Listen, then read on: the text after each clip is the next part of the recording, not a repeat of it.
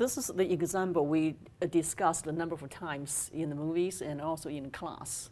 Okay, suppose we know the shaft design like this. We can easily figure out the diagrams for torque, shear force, and bending moment, and then we can go for stress analysis. Now, let's think about the opposite. Suppose that we only know the forces to be applied, but we have no idea of the shaft structure. Where should we start?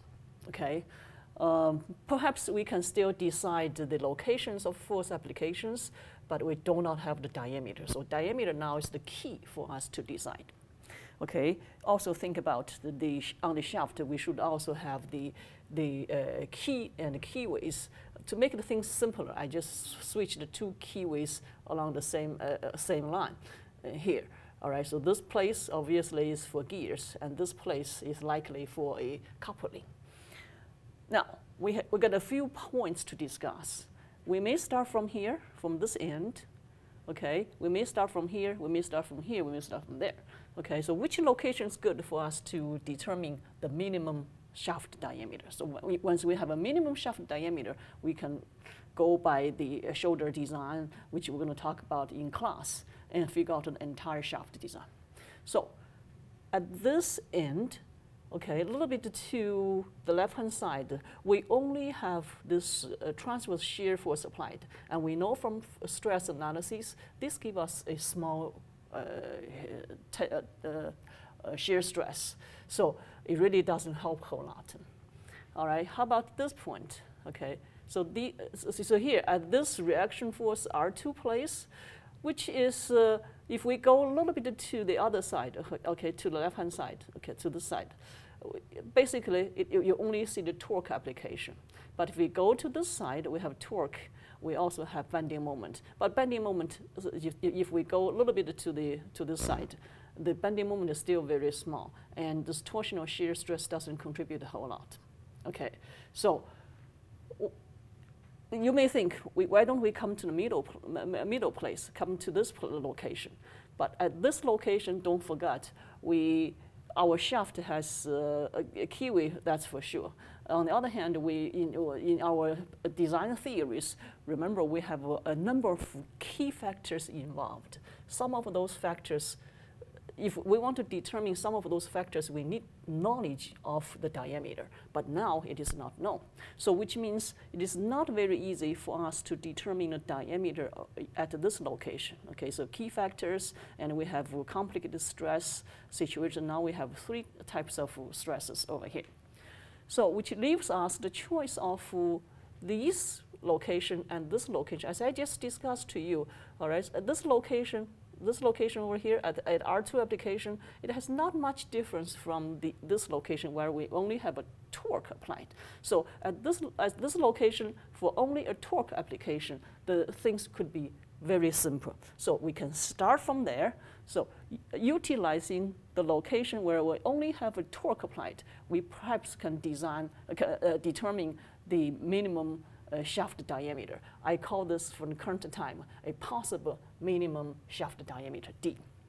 Okay, and to do that, we need a factor of safety, assuming that you can pick up one, let's see, 1.1, 1.2, things like that, or 1.5.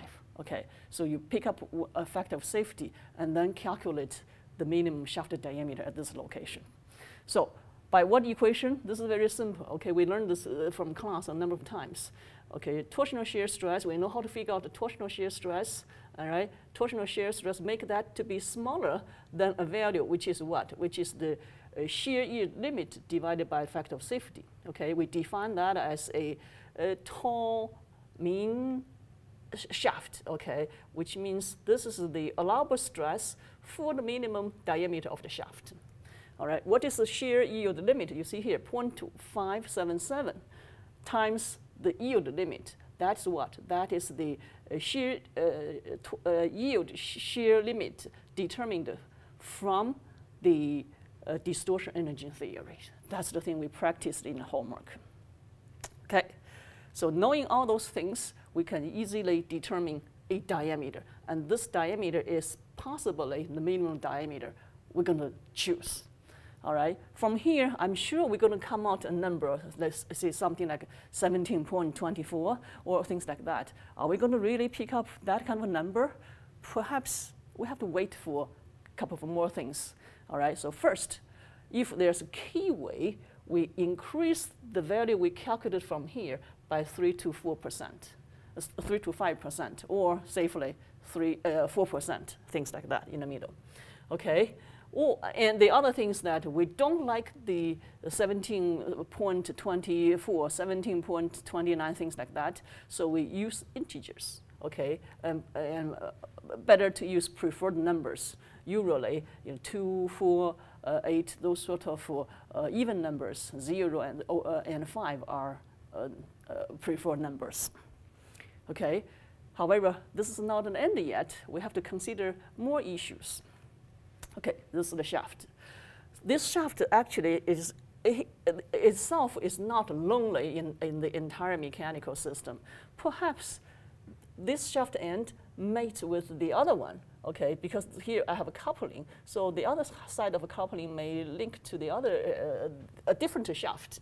And that different shaft may be much larger than this one. You may have something that require the diameter of this shaft to be larger than what we have calculated. So we got two choices. One is our modified minimum diameter from calculation, which considers the keyway effect and round off to the integers. Okay, and then we have to consider there might be a special structure requirement, which I call that DS. Okay, so compare these two. All right, choose the larger one. Okay, the larger of those two has to be our minimum diameter for this shaft. So once we know that, we can go to design the shoulders of each places and then complete the shaft design, which is a thing we're going to do in class. See you in class.